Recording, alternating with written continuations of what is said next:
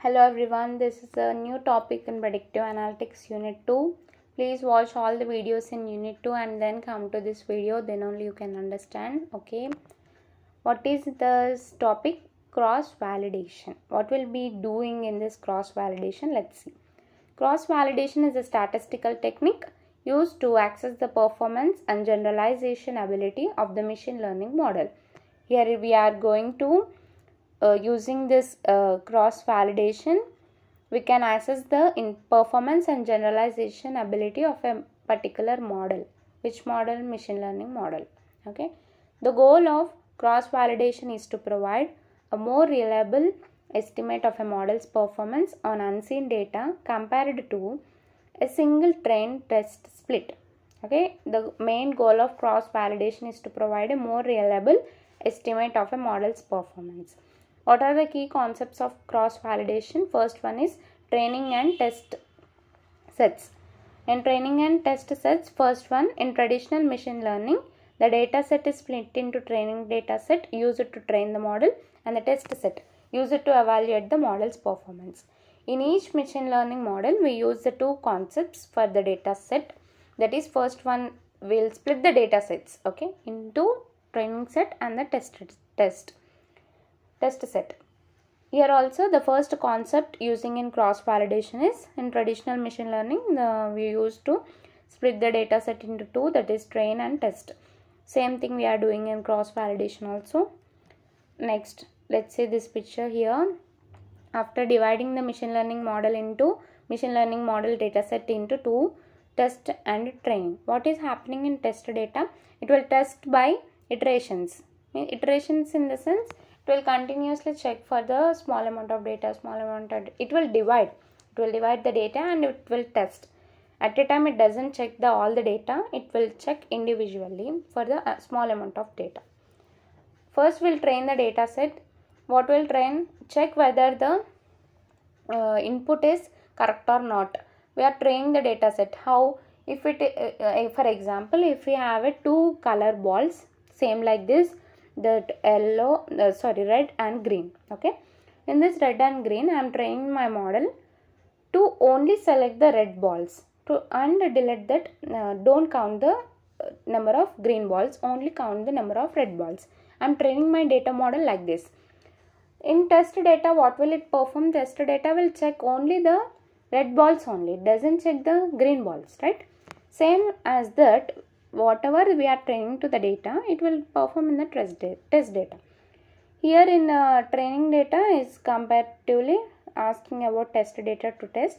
Here this test data will, at a time it doesn't check all the data, it will check by iteration. See here in iteration 1 it is checking for the 5 balls, and iteration 2 next 5, in iteration 3 next 5.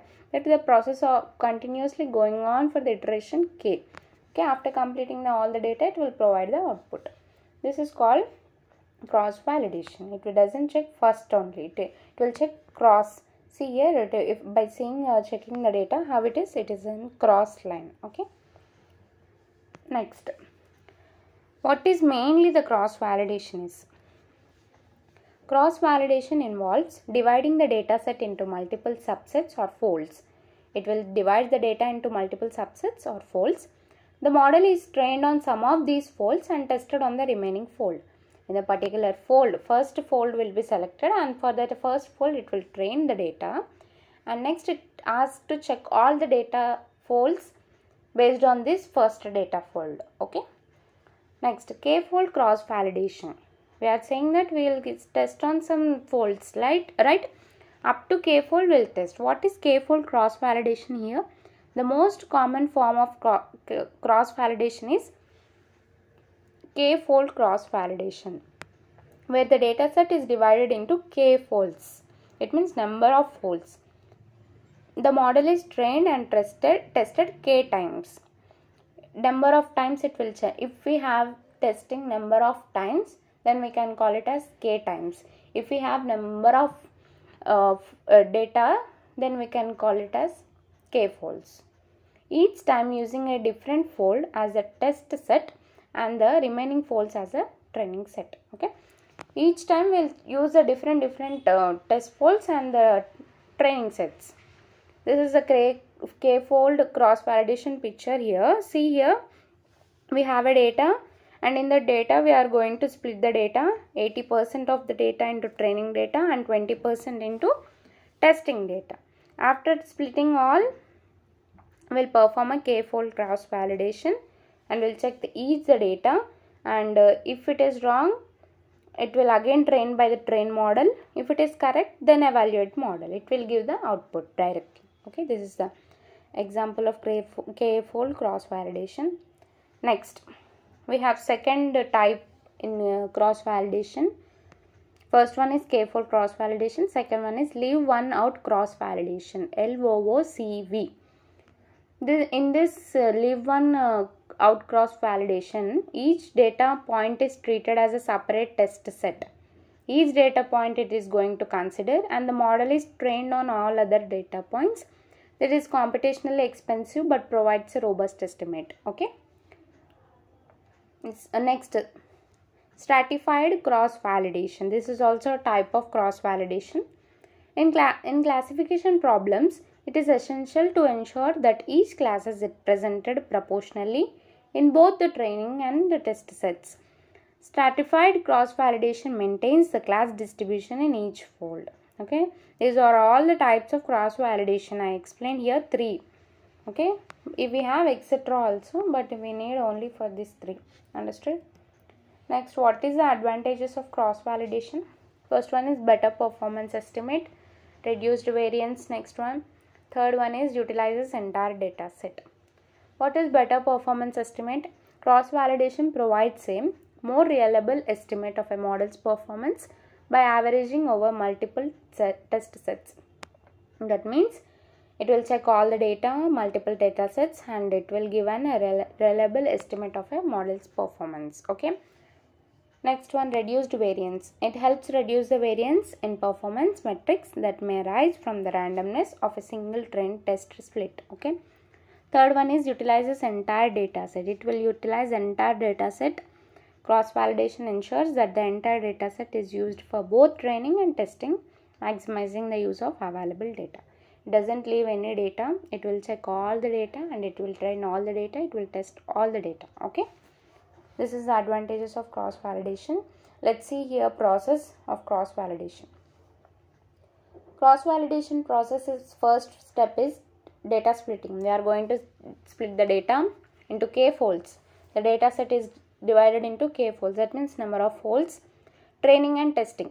The model is trained k times, each time using a different fold as a test set and the remaining fold as a training set. I have already told that if we have 2 sets, one will be trained and one will be tested. By using the different folds, it will check here. Next one is performance metrics. Performance metrics is like example accuracy, precision, recall. I have told in the previous videos what is accuracy, precision and recall. We have some formulas for these 3 also. We'll check the performance metrics and calculate it for each iteration. What is the exactly solutions for these particular folds. Next, average performance. By comparing this all the above 3 steps, we'll get an overall performance, average performance across all the iterations is calculated, providing a more suitable or stable estimate. Okay. Let's see an example. Let's compare these all the points with an example. You can understand easily. Let's see. Testing study techniques. We all use some study techniques in the exam timings or any other time to prepare for any exams. Okay.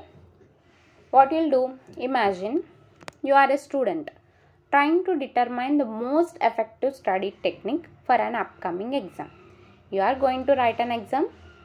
Before writing an exam, you will estimate which technique is easy to read all the units. You will estimate something, right? You have to set a study strategies. You want to evaluate, including reading textbooks, watching online tutorials and practicing with flashcards. Okay. You may have many examples or many effective study techniques. By comparing all the study effective techniques, you doesn't have any clarity to which one I used to choose. So in that cases, this cross-validation will helpful to choose any one which is the best solution. Okay. First one, data. You have a data, that is study materials. Your data consists of study materials related to the exam such as textbooks, online tutorials and flashcards. You have all this data with you.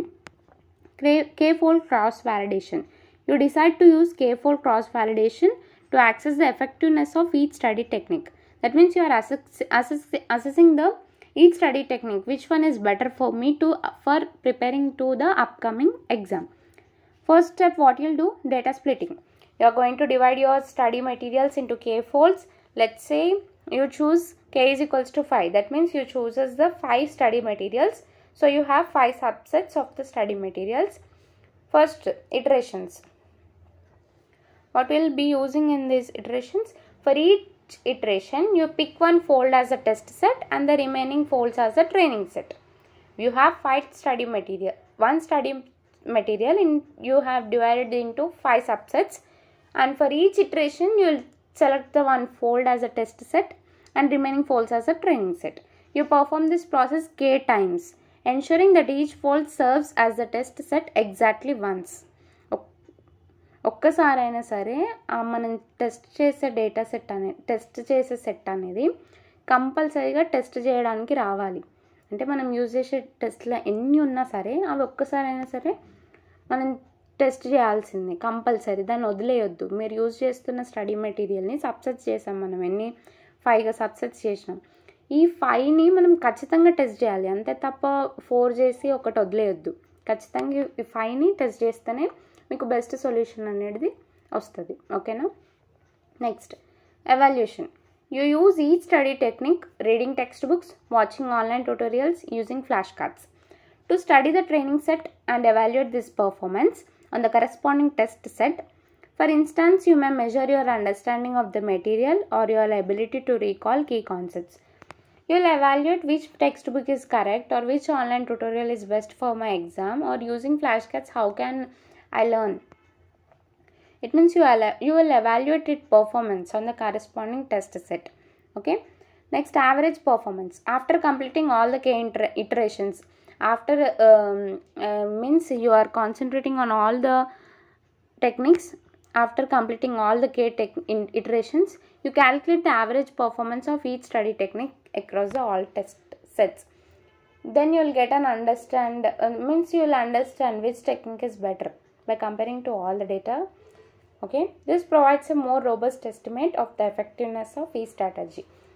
By comparing all the techniques, you will get an idea better which is useful for my upcoming exam. Okay, conclusion.